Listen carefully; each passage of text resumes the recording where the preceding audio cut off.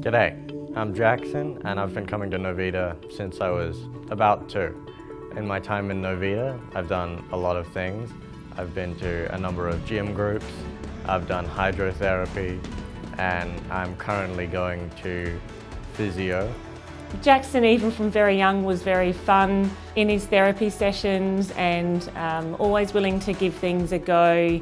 He's always been a great role model for other clients as well. I'm currently enrolled in the University of Adelaide studying computer science. Computer science has interested me since I've been little, but I'm also doing a number of electives on the side which are quite fun.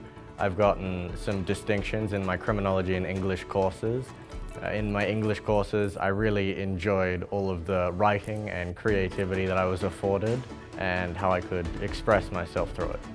So I nominated Jackson for this award because I haven't seen him for a little while at Novita directly, but I have seen him come in and return to Novita services and found out what he's been doing, and it's just amazing what he's achieved since he's left school. I'm volunteering with the Salvos as a receptionist.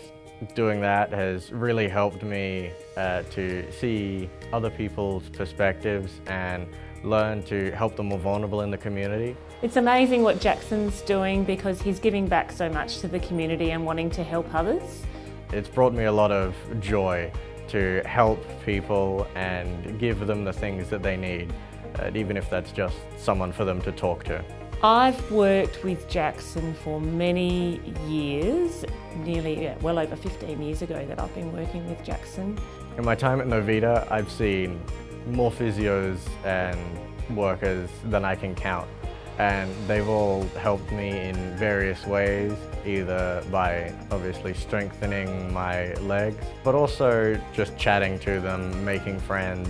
Congratulations on your award, Jackson. It's really well deserved and a testament to all the hard years that you've put in. Congratulations.